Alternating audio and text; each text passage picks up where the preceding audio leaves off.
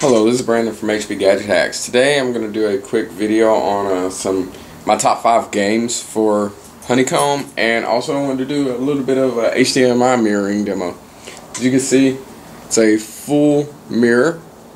So if I turn the zoom off, my TV goes off too. Okay, so now we're back in, and as you can see, runs smoothly. If you want to know the specs, the TV is a Samsung 42-inch 720p. It's not a 1080p TV, which is fine because these only output to 720 right now anyways. There's a rumor that might change in a future update, so hopefully, which won't help me any. During this demo, if you see any red running through the center of the screen, that is not from the HDMI mirroring. My TV has a burn-in that hasn't been repaired yet, so keep that in mind. Sorry about that. Okay, let's get into my top 5 games here. Of course, Angry Birds. All of the Angry Birds games have been optimized for the zoom, and they look beautiful. They run with absolutely no lag, which makes sense because it's a very simple game. Pinch to zoom works perfectly, as you can see. Just throw a couple birds here just to show you. Not exactly my best game going here. But there you go, you get the idea. Of course, all the Angry Birds are free in the market. So, second would be Stupid Zombies, which is a game I fell in love with on my phone, and it works excellently on Honeycomb too. I didn't even realize they had optimized it.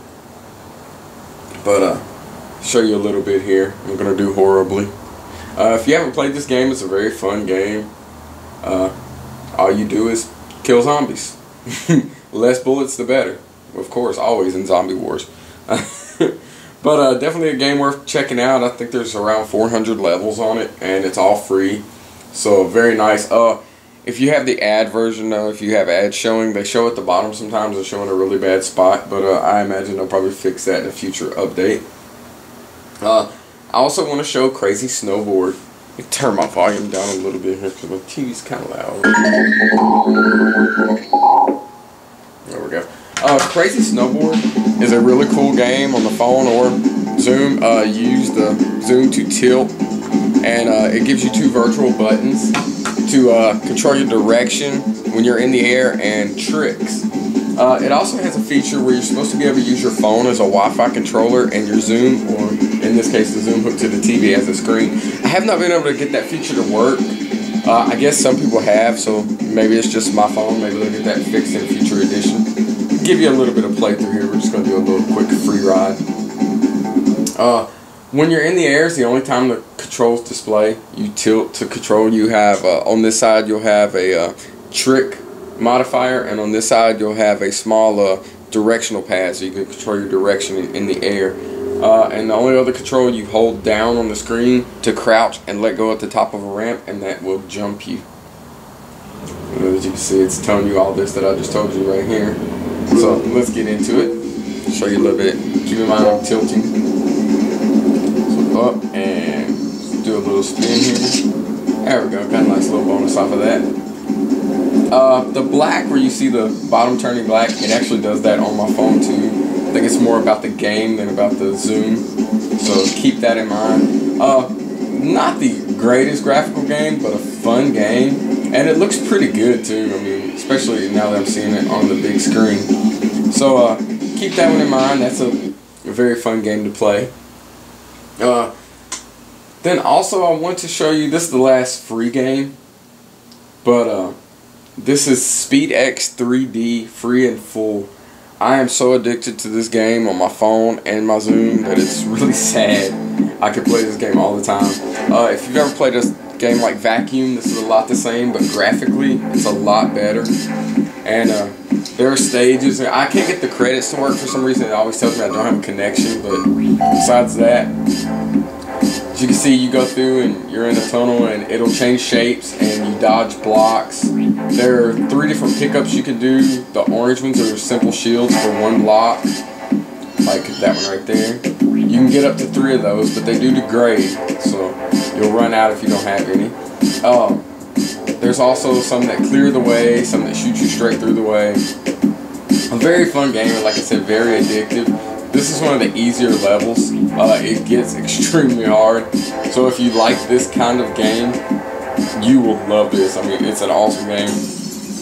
As you see, I died there, but I cannot get off of that game enough. Cordy, right here, I'm not putting it in my top 5. I just wanted to show you because a lot of people love this game. It runs very well on here, and it's a neat game. All the first 2 levels are free. After that, it uses the in-app purchase process, so you can purchase more levels and costumes for Cordy and stuff. This one runs with a bit of lag on HDMI sometimes, though. I don't know why. I'm rooted, but I'm still running at 1 gigahertz instead of 1.5 like a lot of people. So Gun Brothers looks excellent on here, but I don't really want to show you all of them because I just want to give you my top 5. The last game, my absolute top game, is a paid game. It's $5.08, I believe, in the market. It's a little over $5, but it's Samurai Vengeance 2. If you're a fan of hack and slash games, this is an absolutely amazing game. Oh, sorry about that. Phone ringing, guys. This game is just really fun, and some people complain it gets repetitive, and it does a little bit, but what hack and slash game doesn't? Even Left 4 Dead 2 and zombie shooting games like that does. Your controls are here. Here's your directional pad. High hit, low hit, and hurry up out of the way. So let's give you a little demo of this game. Very fun game. Not all your enemies look like that. This is actually a boss battle. So I have been so addicted to this game. And it's a very beautiful game. It's drawn in the style of Jet Ground Radio or Jet Set Radio Future, if you remember those on Dreamcast and Sega.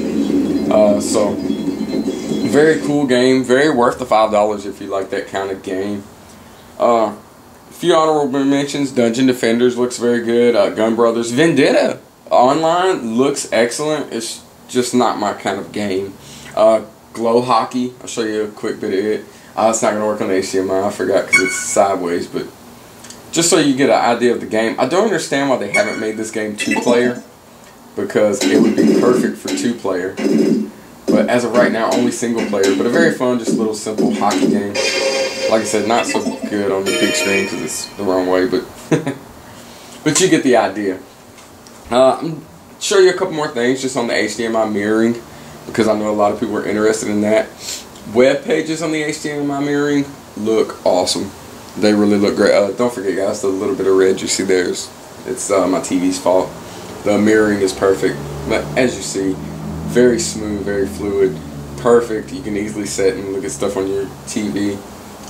Pitch to zoom works, but it's a little finicky over the connection, and I don't know why. But all in all, works great. The YouTube app works.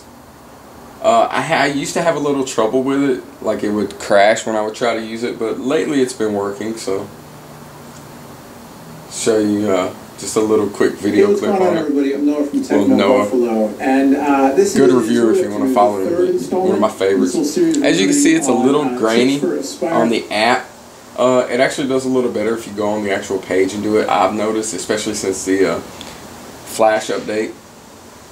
So, like I said, there's your quick demo of the HDMI mirroring. I do kind of hate the fact that you can't like watch a movie and turn it off and you know it stays off and the TV stays on, but you know maybe there'll be a hack for that later. Who knows?